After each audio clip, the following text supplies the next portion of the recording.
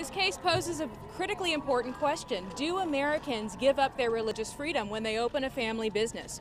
We are encouraged by the arguments today. The justices seem deeply skeptical of the government's arguments that Americans who open a closely held family business give up their right to religious freedom and can be subject to whatever the government mandates that they do.